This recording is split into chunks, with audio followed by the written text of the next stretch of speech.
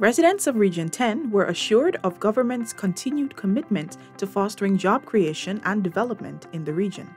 This assurance was made by Minister of Public Works Bishop Juan Ejil at the Regional Information Fair and Town Hall meeting on Saturday. The government was bold and brave enough to put in place legal and administrative framework to ensure job creation for our people, adults, and our young people who are emerging, coming out of school, to get involved in something that is meaningful, economically viable, and it is good for the development of our country. He continued that the recent passing of the hemp bill provides lucrative avenues of opportunity for a segue into the agriculture sector.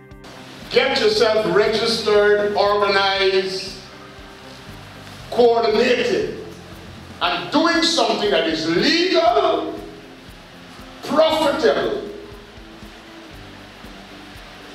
and is sustainable in keeping with the way the world is going in terms of a greener economy.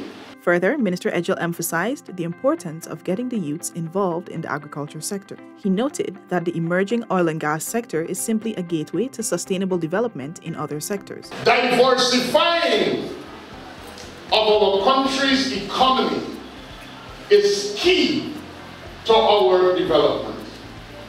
And while some people are happy, and I am, happy that we have found oil and we are engaged in gas, oil and gas don't last forever.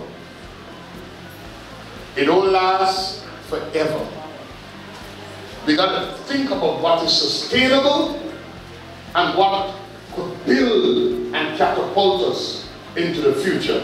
Earlier, the minister also paid a visit to the farmers market where he engaged with the local vendors.